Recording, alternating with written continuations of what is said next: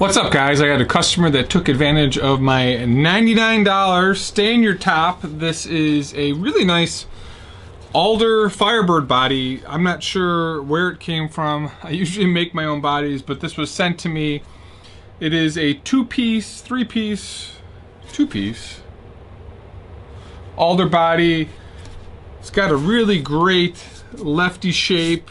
Love the pickup configuration from the Telly bridge and the mini humbucker up here. We're gonna do a Brockburst on a non-figured body.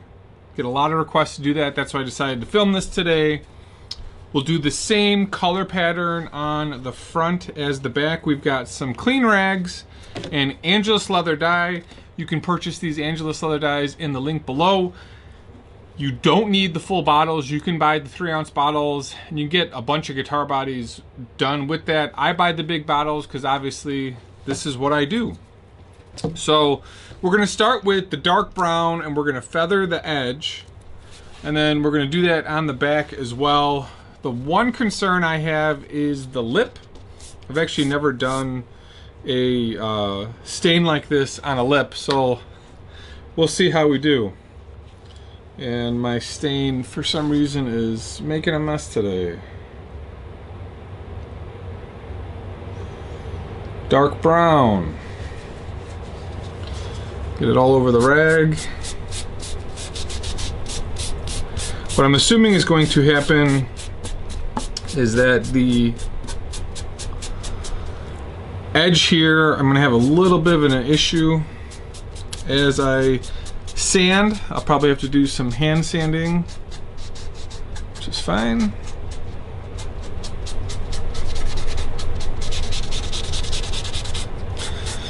The trick with this is to not add black. The wood is already so dark. Alder has a nice dark hue, so you definitely do not need to add a black because you won't get that black out of this wood.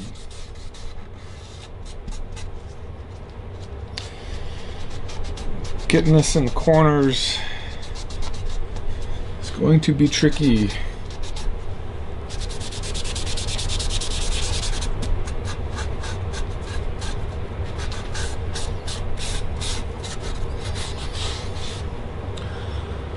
We'll come back with a little red. I'm not going to do the full body in the dark brown. Just want to have the darker edge. And red always, like I said, sticks pretty well.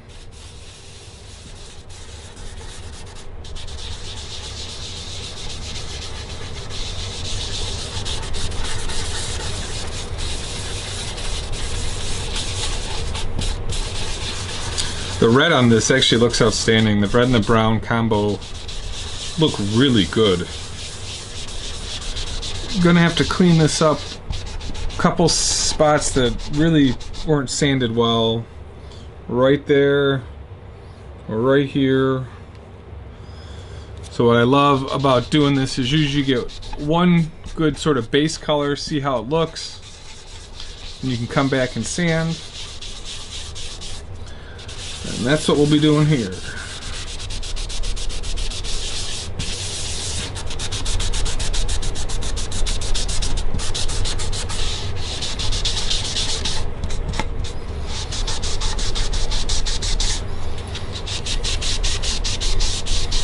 The problem is on these sides, on this lip, I'm not getting in the crevice, and if I come back with a fully soaked rag, I'm gonna have an issue because it's just gonna soak in right here. So what I'm gonna do is actually leave this and come back with the yellow and get the yellow to blend it.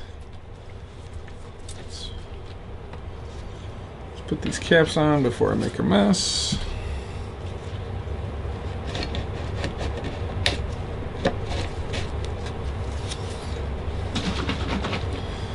Here's the yellow.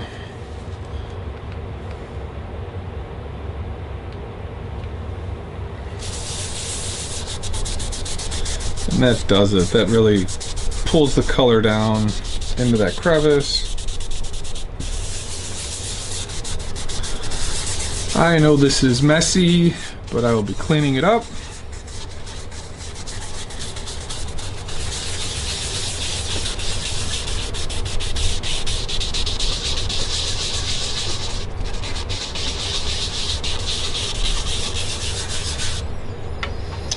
I do like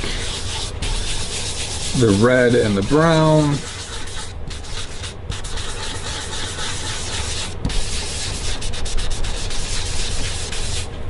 You can see how much red and brown are picked up in the yellow.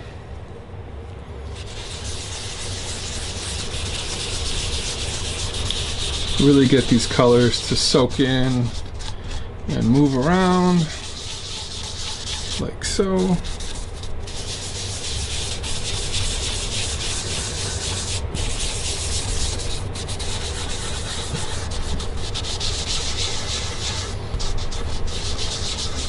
Sanding mark up there. This actually looks pretty good. I don't like that look. I'll come back and fix that. Don't like this.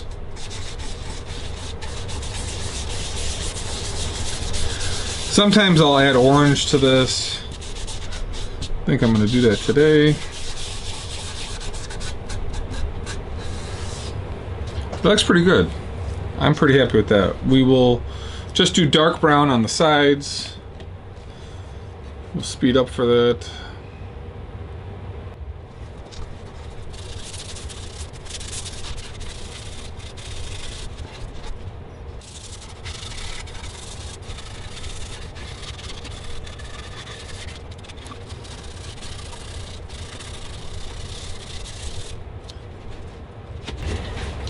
Trick with doing this, before you put it on the back, put another towel down so you don't ruin your front.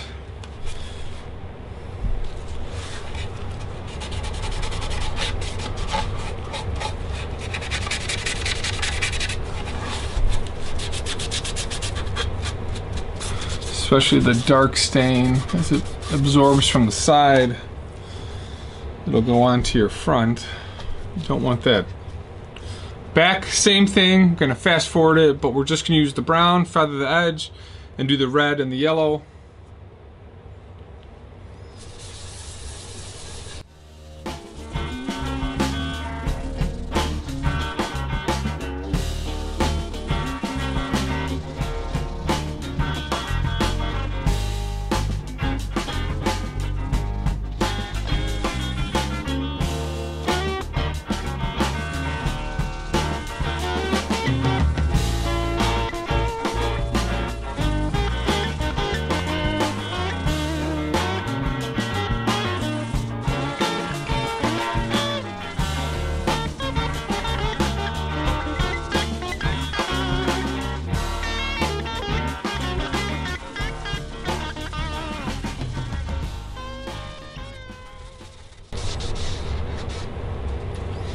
So it's looking pretty good. There's a little bit of a hard line right there that I'll work on when I sand some of this out. I don't really think I need to do much sanding on the back. The front, little splotchy right here. Needs some sanding here, here, here. Got to get these sanding lines out. That's bad. Probably a little bit more front work on the front. Lots of sanding lines, which I didn't see in the beginning, and I looked before I did the video.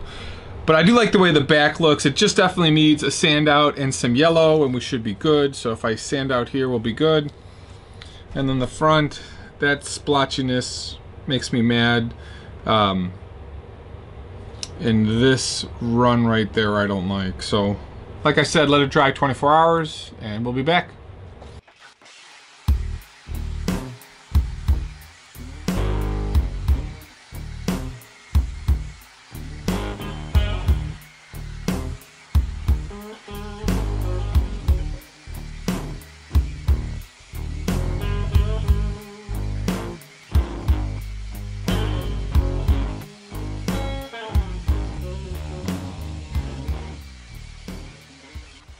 Alright, what's going on, guys?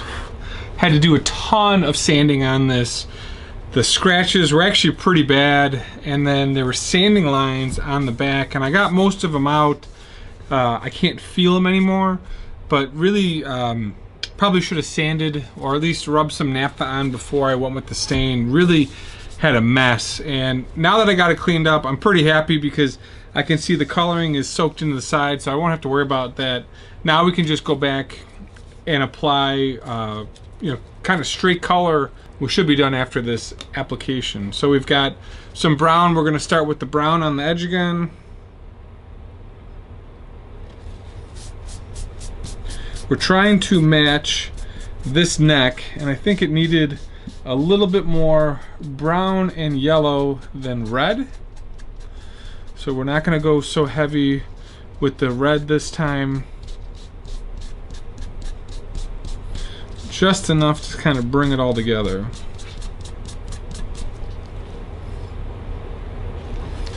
Again, these are Angelus leather dies. You can purchase them in the link below.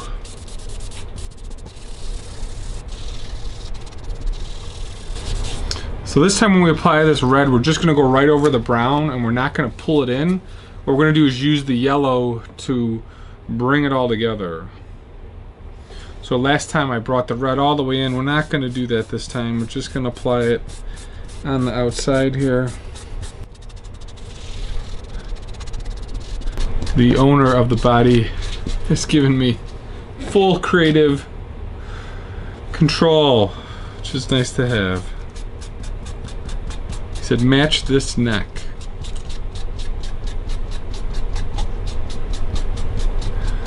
All right. So now the trick is to take the yellow, wash the yellow in with a new rag. We should be good.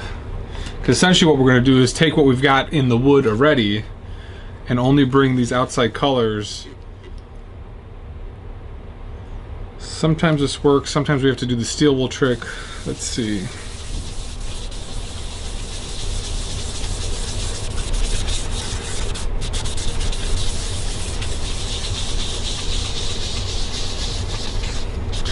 And then we'll definitely have to go over these spots a little bit just to fade it a little bit more. You can see how much coloring gets brought up. So we'll stay.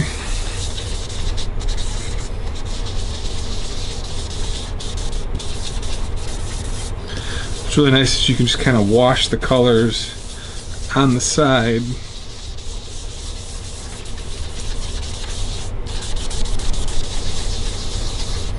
A little bit too much red here. Let's see if we can take the yellow and wash it out. Turn the rag. That's not really doing it. So we'll have to hit that with the steel wool.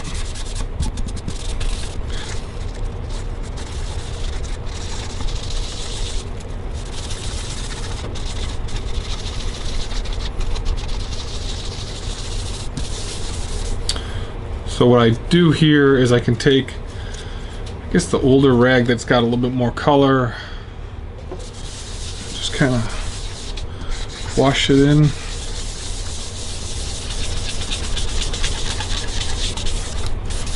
We'll be careful with the steel wool and pull that out just slightly. But here I want it to stay dark on the sides. So we're going to match up the neck a little bit more.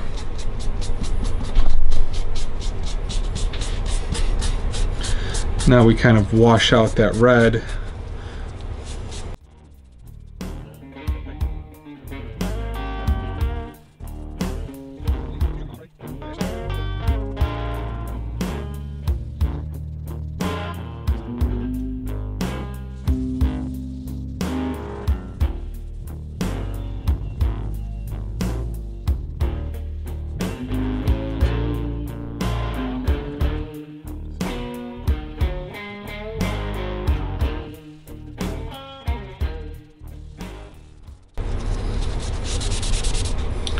So I think we're going to do just a little bit of red.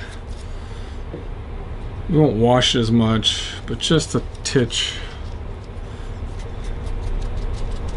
Just to keep it true to that Brockburst color. And I'll show you a trick to not pull it all the way through.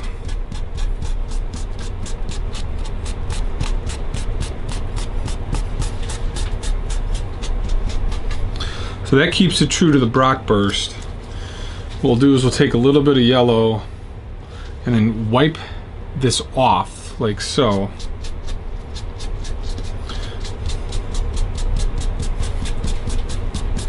And this really keeps that coloring true, but I still got the red. So the only thing I'm really not happy with is this red seam right here. We'll let it dry, and then we'll come hit it with some steel wool in this area. We should be able to just get that yellow to pop a little bit more. It's a little bit too brownish. So just clean this up. But I do love the brown and the red.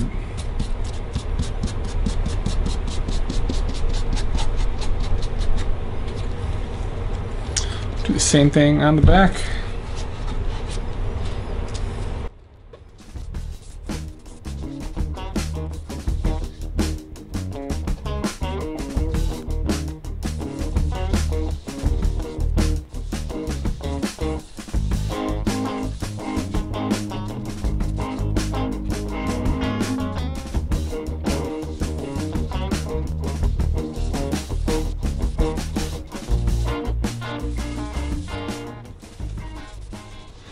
Here's the final finished body. We did 4 coats of sanding sealer, 2 real light coats, and then 2 heavier coats. And then we put about 5 coats of True Oil on this.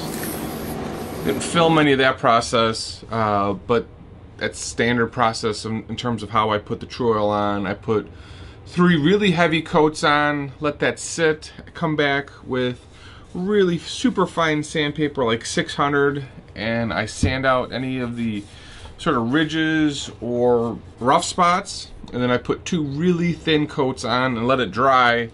This body turned out beautiful. I have a whole video on my Master True Oil class if you guys want to see it.